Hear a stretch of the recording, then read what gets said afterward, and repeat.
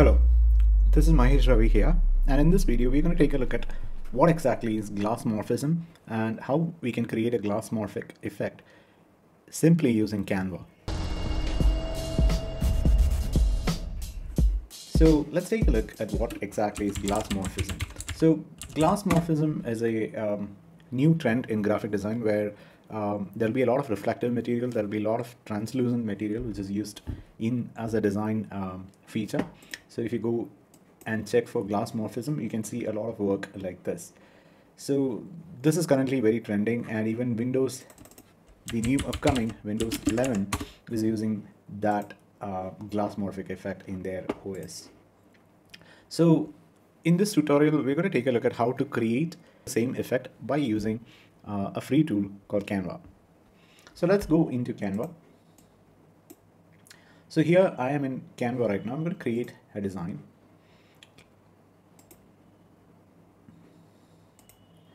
So I just clicked on create a new design and chose an Instagram post, and we have a square document right here. So Canva is a fairly easy document to learn. So I'm not going to go deeper into the tools and things like that. So the first thing that I'm going to try and do is to create a background. So I need a background image to work with.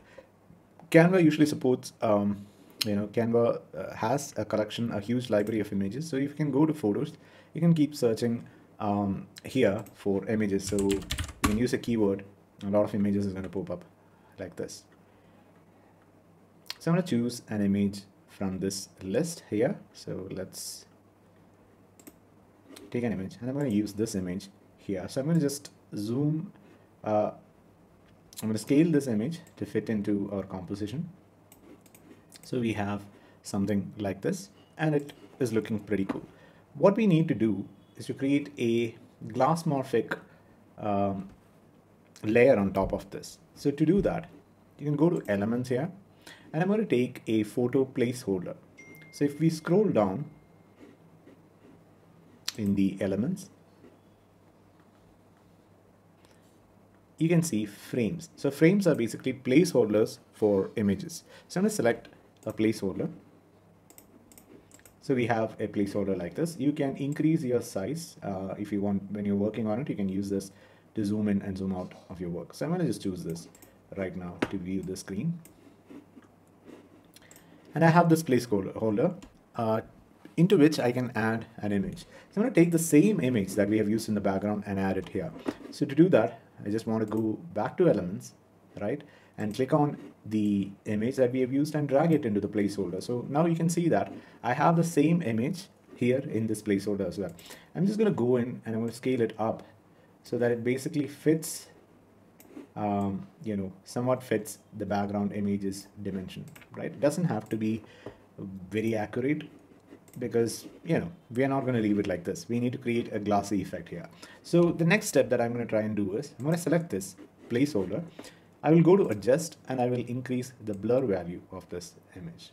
Right, so I'm going to just raise it up. So you can see now we have sort of a glassy layer on top of it, and it's sort of blurry. We can sort of see the ocean in the background, but it's blurred. This is an effect which is achieved by dropping the same image here and applying that blur effect on this layer. So it's almost there, but we are not done yet. We need to add a little more detail here to make it a little more realistic. So what I'm going to do is I'm going to duplicate the placeholder. So to do that, you can just hold Control D and we'll duplicate the placeholder. So I have it like this. Let's keep it right here for the time being. Now what I need is I need an image, a glass texture image, to put it on top of this. So I have downloaded an image from the internet which looks sort of like this. I need to use this in here. So to do that, I'm going to take that image, drag it into our scene. It's going to load right there. Now once it is loaded, you can drag and drop it into our second placeholder. So we have it right here. Now what I'm going to do here, I'm going to just drag it and place it exactly on top of our first placeholder. Now we have it set, but right now it's only showing the image on top of it, right? So I'm going to select this and I'm going to go to the transparency settings. I'm going to reduce the transparency of it so that we can see through that effect. And if you zoom in, you can see that there is that glass texture effect on top of this, and through that we could see the background as well. Now you can add text or whatever elements that you want into it. So I'm going to go to text. I'm going to take a simple text here, and let's type in a code, for instance.